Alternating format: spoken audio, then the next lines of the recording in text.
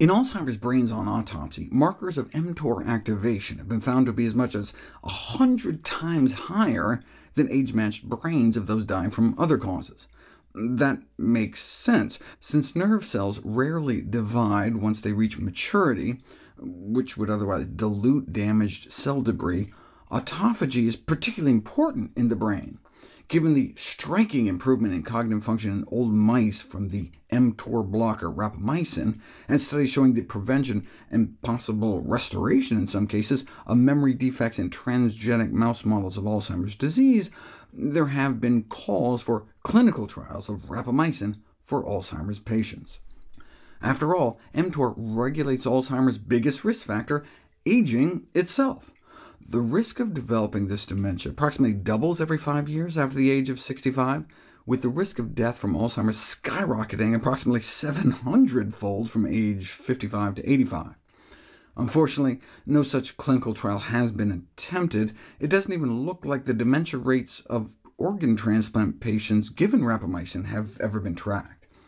When kidney transplant patients are initially switched to mTOR inhibitors, they do seem to experience a significant improvement in executive function, memory, and mood, but that may be in part because they were switching from drugs like cyclosporin, which can on their own cause adverse neuropsychiatric effects.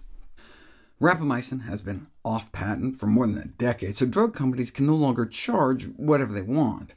Without such price protection, there isn't a strong profit motive to study the drug, so we shouldn't expect any large clinical trials anytime soon.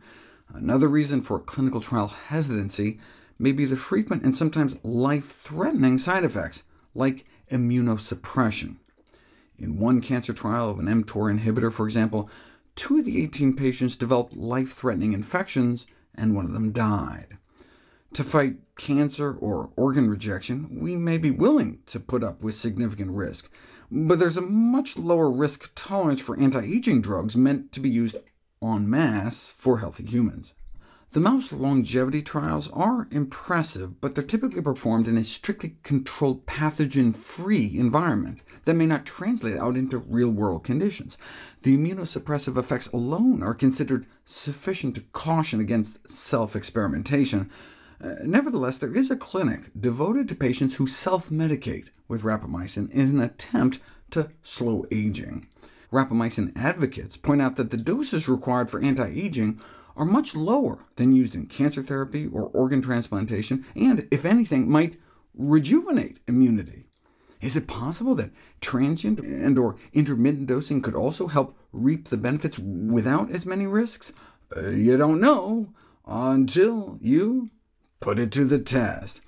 2 small pilot studies of low-dose rapamycin for a few months in the elderly didn't cause any major side effects, though did cause diarrhea in up to 62%, but also failed to find any immediate benefits to cognitive function or physical performance. In 2018, however, hundreds of individuals aged 65 and older were randomized to mTOR inhibition, about 100-fold lower than what's used in oncology or transplant patients, and instead of immune suppression, they did appear to get immune rejuvenation. Not only did they experience an improvement in their response to flu vaccination, but they experienced significantly lower infections in the subsequent year compared to placebo, and they only got the drugs for 6 weeks. This suggests a persistent improvement in immune function months after discontinuing the drug. Still, self-experimentation continues to be strongly discouraged until we have a better idea of the risks. Thankfully, there are ways to suppress mTOR without taking drugs.